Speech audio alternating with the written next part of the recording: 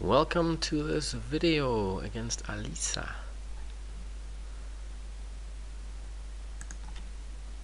Let's wake her up. Here we go. Okay, we have a Sicilian defense.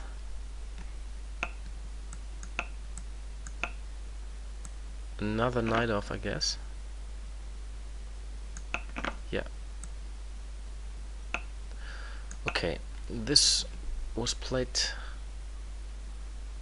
in another game recently against me, and I played very quickly d5, and I thought I had quite a nice position.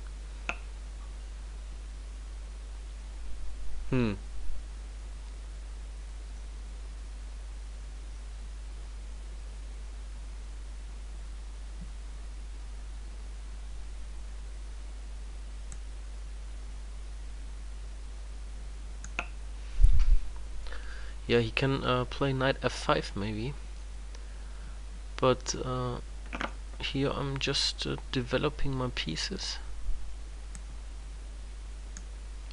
and I think my position is fine.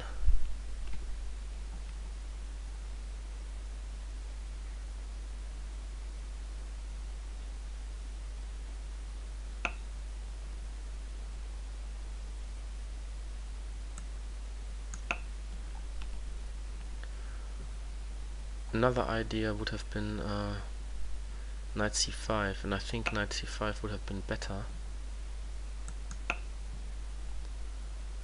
Let's kick this knight away.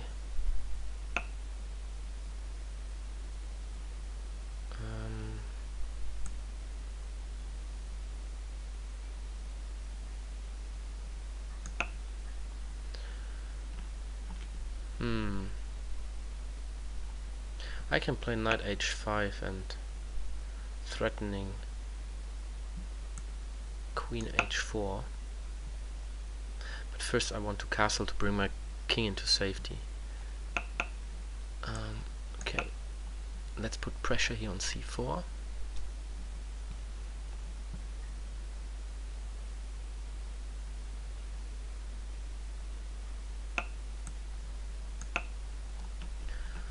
And now I like to push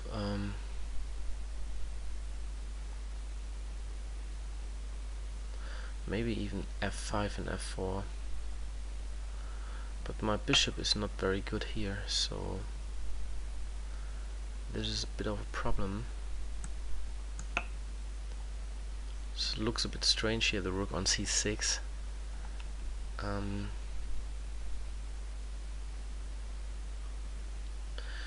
Yeah, maybe I should play bishop h6, f5, take here on e3, and then f4.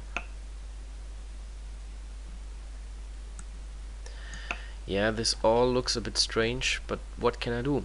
I need to protect this pawn.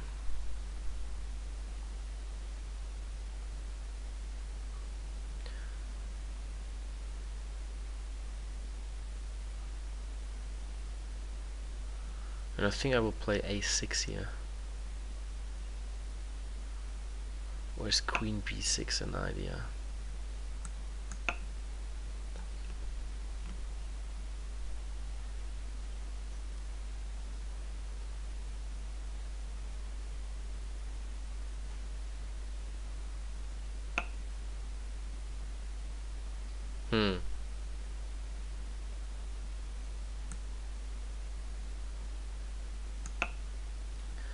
The knight is not doing that much here.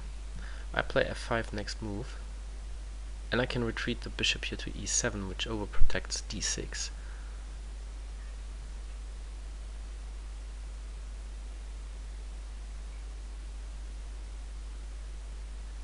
Yeah, I think f5 is okay here.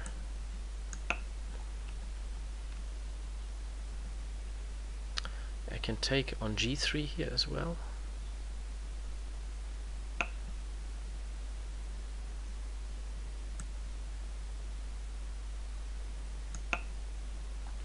So let's get out of any potential check here, and after f5, and if he takes, the g file would be open, which is very good for me.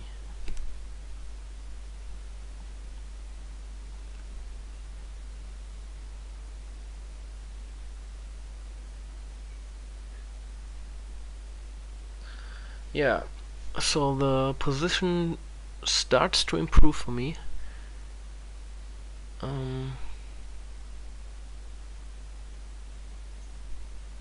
Maybe I can even sacrifice here on g3.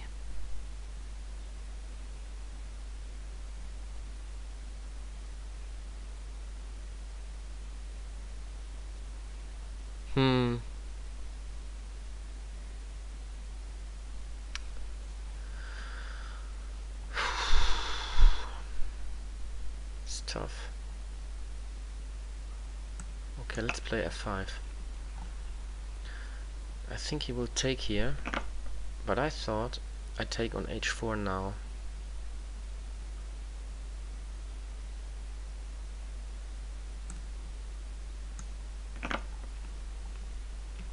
So here you can see why king h8 was good, because there is no knight h6 check here.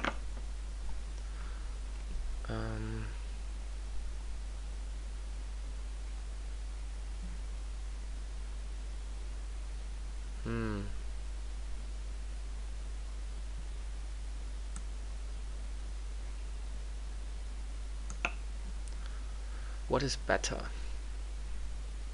Taking with bishop, queen g5,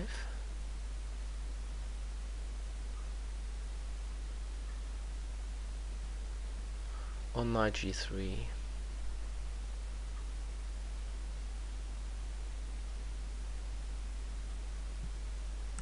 I think I take with the bishop.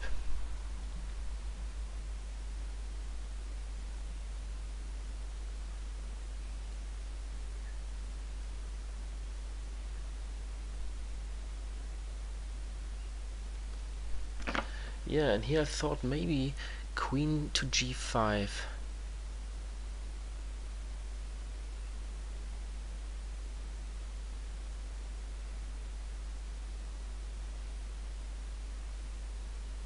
Although I'm not sure, because he... Well, but... Let's try this. I like the idea.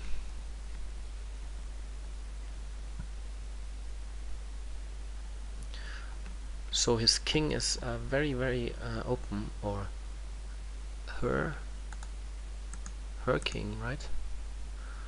Yes. Oops. Alisa. So her king is very open, and I think there are dangerous threats now. I can maybe even play here and take on e4.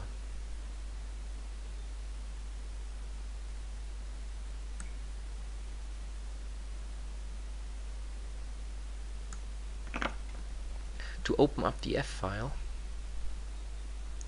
The good thing is bishop b2, I can play bishop e5 check. Otherwise it would be very annoying for me. Because, okay, in here.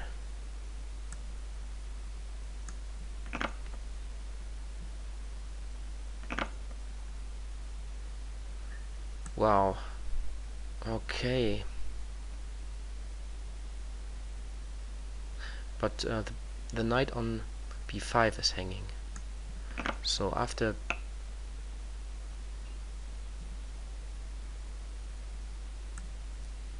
I still threaten to take the knight on b5. If she plays okay, I can take here.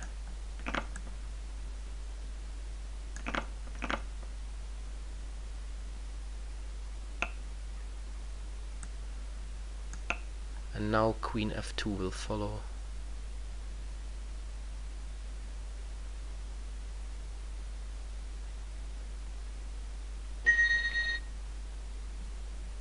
Yeah, nice tactical game.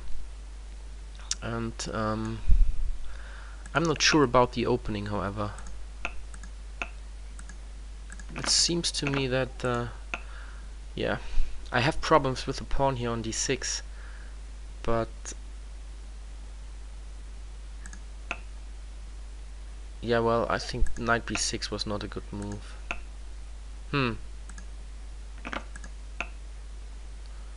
Or maybe I should even really play a6 first. So we would switch into kind of a Marashi bind setup. But yeah, is there an alternative? I didn't really like to play knight e7 because of knight f5 and attacking here. But yeah, maybe knight d7 is good anyway, because knight f5, queen b6 protects d6 and attacks b5, and then I play g6 or a6. Yeah, interesting opening. What went wrong? Well, I mean, white has a huge attack here on d6, so I had to attack on the king side, I think, which I did. And I think also this move is good because a direct f5 and f4, I would have the problem that this bishop would be very bad in the endgame. So I needed to improve a bit the position of the bishop, which was locked in. And here there's always a sacrifice in the air, and in the end there was even a taking on h4. Yeah. And what I also liked is this move here. It's just prophylaxis, because white always can make a check here, an in-between move, and as we saw later in the game, it was quite useful that the king was here on h8. Also, potential, if I play f5, a potential check here with the queen on d5 is avoided. So yeah, sometimes it's good to make prophylactic moves where you avoid checks of your opponent, like king h8. Thanks for watching.